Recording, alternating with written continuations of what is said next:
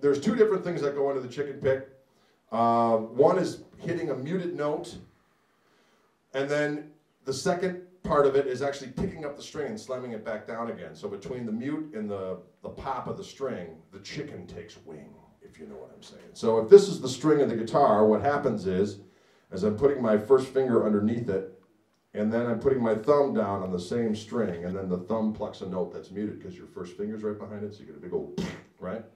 And then you lift up that string and pop it down, so you get the, and you get just like that. Sounds kind of dirty, but that's what happens.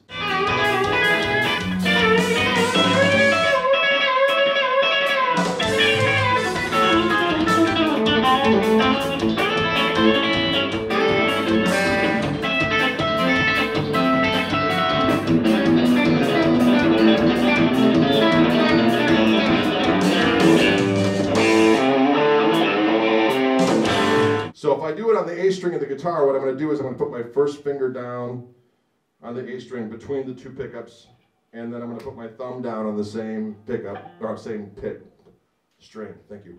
And then what happens is you get this sound, just a big old thud. And then I'm going to lift up with that finger, you get the pop. So it's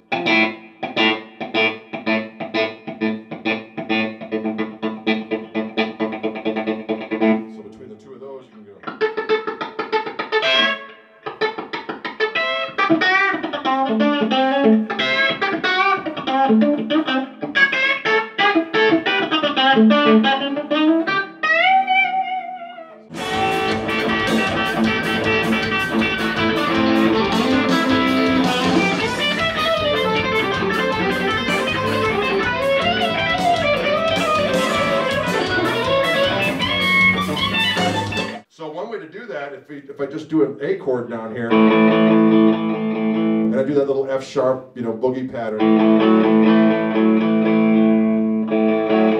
what I'm going to do is I'm going to chicken pick on the A string, and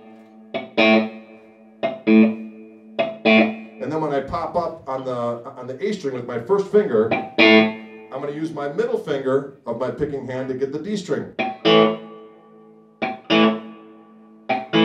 Then I'm going to use my third finger on my picking hand to get the G string. And then down here I'm going to add that F sharp every other time.